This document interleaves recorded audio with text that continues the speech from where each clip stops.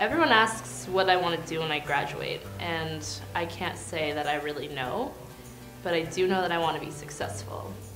The problem is knowing what that really means. I think success for different people means different things. I don't think success personally is like a monetary thing you can put a price tag on. Success is waking up, being happy every day and looking forward to what you do each day. I think success means to me achieving goals that you set for yourself, I guess, to the best of your capabilities. I think success can be defined in like any smallness or largeness, just as long as you achieve what you want to achieve and are in some semblance happy with it. I think success for me, like, it's changed over the last few years. I'm about 24 now. Originally, success when I was in high school for me kind of meant, going to university, getting that good job. For me now, it is more about achieving what you aspire to do and being happy in life as well.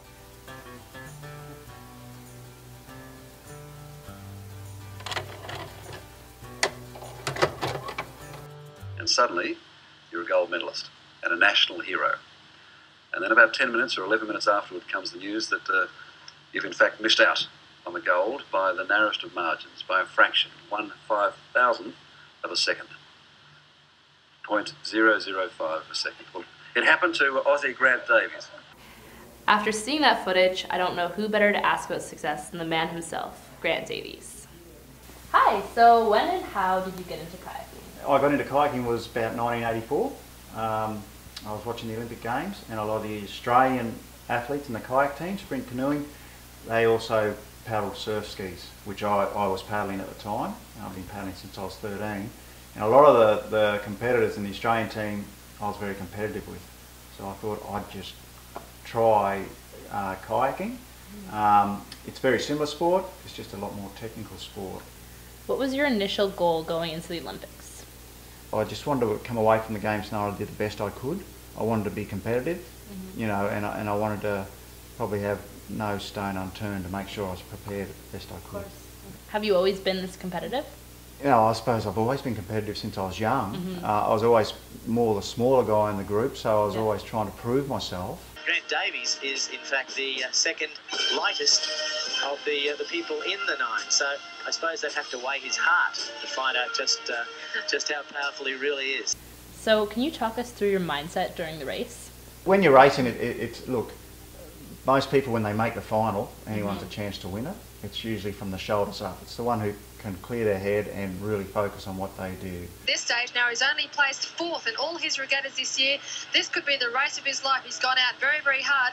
Grant Davies is looking great here for a 3rd medal, but the Russian is keeping in there. Greg Barton, Falavi and Russia. Grant Davies is coming through. So it's the United States paddle of the Australian and the East German who's only going to be inches on the line. And can he do it? Oh, it's so close. So initially you were told that you got gold, but then you actually found out you got silver. What went through your head at that moment? Naturally you'd be a little bit disappointed, but my whole aim was to go to that final and race the best I could, and I couldn't have done anything more. And if that's what they chose, he won it, and I got second. That's the way it is. So you still felt successful in that sense? Oh, sure I did. Nobody gave him a chance of meddling in this. All credit to Grant Davies. He paddled like a performer who's done this time and time again. Well, we shouldn't be disappointed. That's a fabulous performance from the Boilermaker from Queensland. A silver medal to Grant Davies when they finally got their timing right. It's only sport, and we forget that sometimes. Yeah. It's only a game. You're enjoying yourself. Yeah. So going forward from the race, do you think you carried that mindset into your life with your family and your kids, and just being happy and? Oh sure, yeah. I think sport actually moulded me into the person who I am today.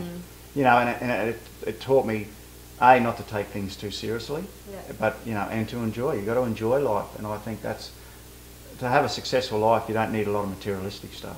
You just got to wake up every day and love what you're doing, and that, to me, that's being successful. And I've got a job that I work on the council, work on the beach. It's not the biggest paying job in the world, but I get by, and I love going to work every day. I've got great mates, but my sport probably helped mould me into the person I am today. If that's the worst thing that could happen to me, I've got a pretty good life ahead of me.